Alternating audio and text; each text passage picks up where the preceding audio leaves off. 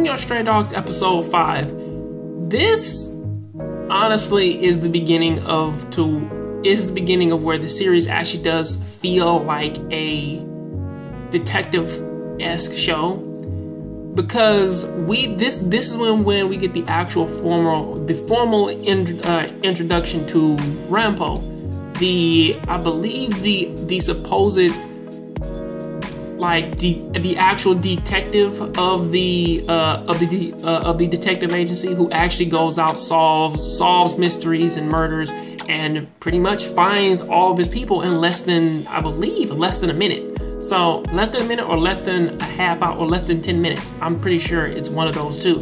But as it stands, it's like everything about this episode really does kind of feel like one half goofy, another cop drama, and the last serious Detective Conan flashbacks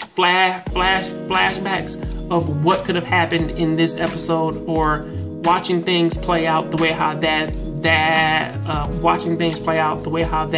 would, giving with like the most smallest bits of information of what somebody could have said.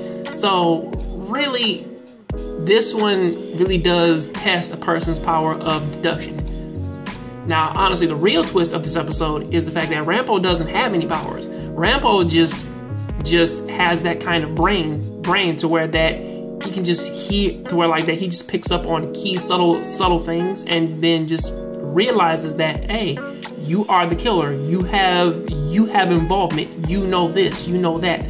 So he has a really good knack for like reading in between the lines, and really it's almost like it's instinctual.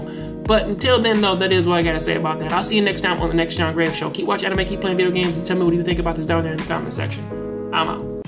Hey internet, how's it going? I'm Batman, and I'm here to tell everybody to go ahead and check out this little book right here. It's called Ibarra. It's by my friend Deshaun R. Smith, and my book is in the back. My book is called Noir Prophecy, along with our crazy little collaboration book, Mizuki Dragon Warriors. And you can read the first introduction, or like you can read the introduction, the first few pages of it, and go ahead and check it out and show us some support and love. I'll leave a link down there in the description for it. Also, if you like this video, please go ahead and click over there, and go ahead and click on the link, and it'll take you right to my last video. I'll see you next time on the next Jongravesshow Show. Please keep watching anime, keep playing video games, and remember, I'm Batman.